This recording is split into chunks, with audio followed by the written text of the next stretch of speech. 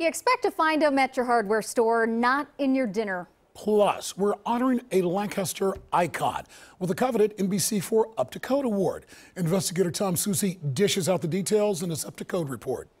Well, Mike and Katie, it's about an inch long, has threads, and the customer says she found it in her takeout order. I took a bite, fine. Took another bite, fine. Took a third bite, and this guy was in my food. Here's a closer look. At first I thought it was a chicken bone, but then I was like, I didn't order chicken. Tracy Calvert ordered steak fried rice. Were you surprised to pull this out of your mouth? Heck yeah. Tracy says she bought the food here at Gen G Go in Grove City.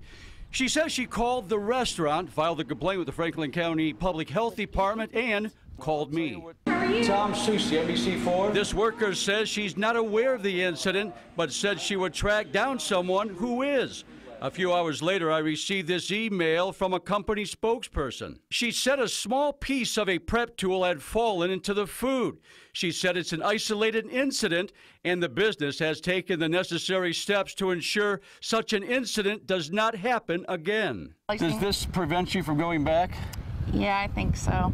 And now it's time to honor a restaurant with the NBC4 Up to Code Award. This week's recipient, Rax on East Main Street in Lancaster. 5 straight inspections without any critical violations. Congratulations, Joe. Awesome, thank you very much.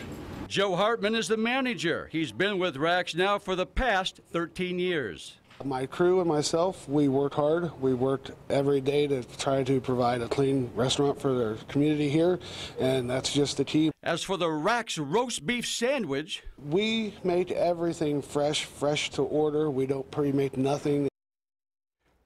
Rax also has locations in Ironton, Circleville, and soon in Chillicothe. Local for you, I'm an NBC4 investigator, Tom Susie.